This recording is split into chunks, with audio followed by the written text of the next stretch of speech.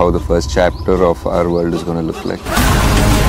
In India, we've grown up the epics, especially Mahabharata and Ramayana. Another age to go, and that age is the final battle.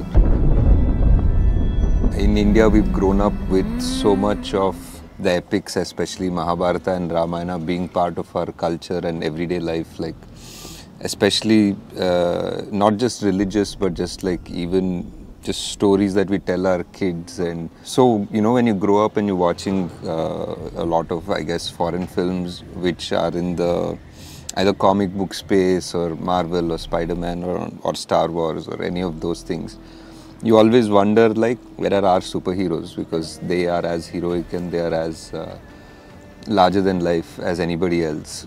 I think I heard that slowly people across India were more interested, or they were starting to think about making movies like this. I heard some talk about somebody talking about Immortals and some studio trying to think about it, and I was like, okay, now it's time for us to. And the world of Kalki is something that we are saying is almost like a sequel to the last epic that we have of these characters of the previous yuga. So the previous yuga in India, in Indian culture, we have 4 yugas, right? So each yuga has a sort of a dramatic battle and a great good versus evil sort of a setup, and each time an avatar comes to restore the balance. And the last great epic that we have is the Mahabharata, where it was like a huge war with you know, the most powerful and the most epic kings, and they fight in this dramatic battle, and they are,